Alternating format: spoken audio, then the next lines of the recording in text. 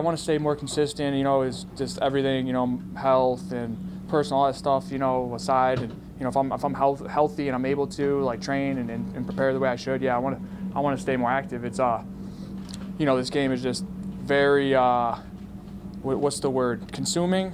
Or, you know, like when you got a girl, like your girl takes up a big portion of your life. That's how this game is. It's like a wife, man. It's like when you're in it, you got to focus all on it or not be in it, you know? So as long as I'm able to do that, be married to it and stuff, yeah, I'd like to stay more active. When did you become a dad?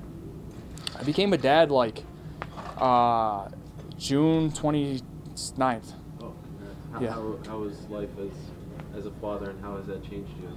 Life as a father is awesome, man. Like at first, like when my girl told me, I was like 3 or 4 weeks away from fighting Charles Oliveira, and I came home and my girl was like, I'm like, what's up with you, you know? And she was just like, all weird stuff, and I was like, is everything okay? Like somebody died or something? She's like, I'm pregnant, and I was just like, well, what do you mean? And at first I was like kind of reacting, and I was like, wait, hold up. I was like, this is one of those moments in life, you know, where you got to be like, it's gonna be all right, like, babe, yes, we're gonna get through this. But I was, you know, I was scared, and since I had Mac, my son, you know, I've kind of gotten like adjusted to where like I can still fight and have a son, because I honestly was never planning on having a kid until I was done fighting. What's it like being back at Alliance? It's awesome. You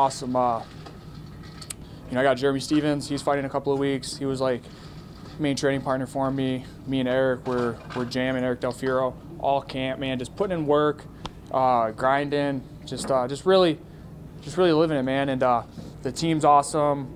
San Diego's awesome as always. So going into this fight, I really felt like best shape. You know, Alliance is where I need to be, and that's where I'm at now. So it's awesome. I'm a fighter, you know. Like in my mind, if I have to, I'll train by myself and fight. Like that's just like, as a fighter, that's what you do. But sometimes I'm so stubborn that I try to do it on my own that like I cut myself short. So I do really believe this is where I need to be, training with Eric and Alliance and guys like Jeremy Stevens and stuff like that. And honestly, it was kind of crazy how it all happened. Like, it wasn't anything planned how I got back with Alliance. Like, I was at Jeremy Stevens' wedding, like, what was that, 4 months ago or something? And he was getting married, dude, and we were just all, you know, getting after it, drinking. And I haven't talked to Eric in like 2 years at this time, you know? We were drinking, we just ran into each other. And we're just like, hey, you know, how was everything? Cool. And one thing led to another, and I was just like, hey, man, like, you know, we kind of just had a good talk. And he was just like, you know, like, dude, you're more than welcome. And I was like, bro, I'm fighting Rick Glenn in like 9 weeks or something at the time was the word.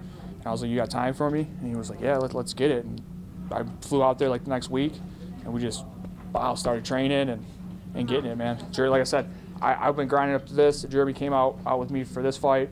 I'm going to St. Louis in a couple of weeks for him. So this is what we do. This is what we do. That's it.